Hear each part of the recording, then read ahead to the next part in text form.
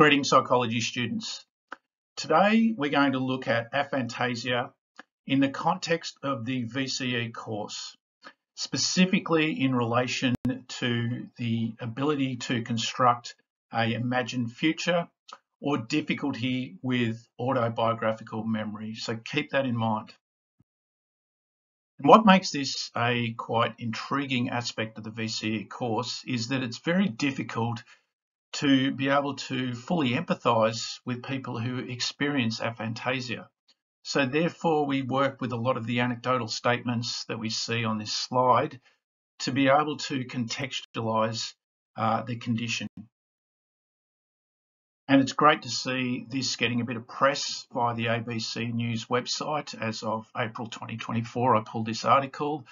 A couple of people academics who experience variations of the condition have published an article, and the ABC has jumped all over this. Always great when we can relate course content to everyday news. And there's a good analogy in the article where one of the authors says, well, when I look at this object on the left, all I see is a bunch of 2D shapes. So if you can't use that mental imagery required in order to form a 3D representation.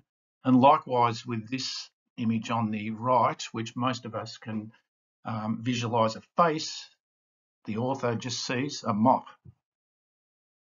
And a simple but common test for aphantasia is to ask an individual to close their eyes and visualize an apple. Most of us are at this end of the spectrum.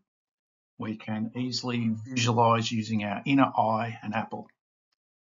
Somebody who experiences aphantasia, they're at this end of the spectrum. They can imagine semantic aspects of the apple. So they can imagine how big it is, what color it is. They'd be able to say it's red. They just can't visualize it. So if we look at the origin of the word, a meaning without, phantasia meaning imagination, that's oversimplifying aphantasia because they can use imagination semantically.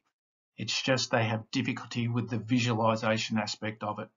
So I quite like this hashtag-like explanation, experience a blind mind, in terms of the difficulty or inability to use visual imagery in terms of either retrieving an autobiographical memory from the past or indulging in episodic future thinking, which are features of area study number 2 in the Unit 3 course.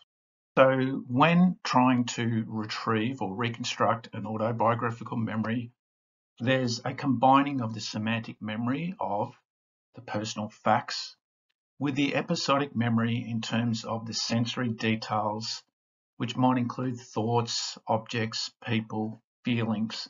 And so somebody with aphantasia is going to have difficulty with this because of their inability to use their mind's eye in order to help them reconstruct that memory from the past.